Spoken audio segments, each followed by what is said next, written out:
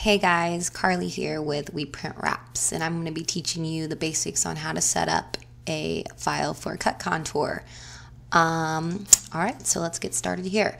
So right here I just pretty much have a basic shape, basic design, super easy, simple. The way I like to do CutContour so that it's easier when other people open the files too and they can see what's going on is that I first start off by making 3 layers.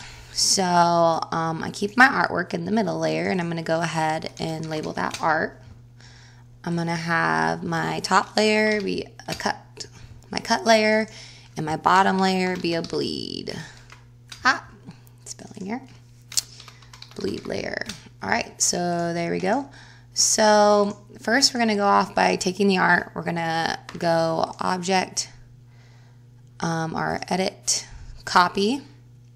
I'm going to go lock my art layer. I'm going to go edit, paste in place onto my cut layer. So now here it is, you can grab it.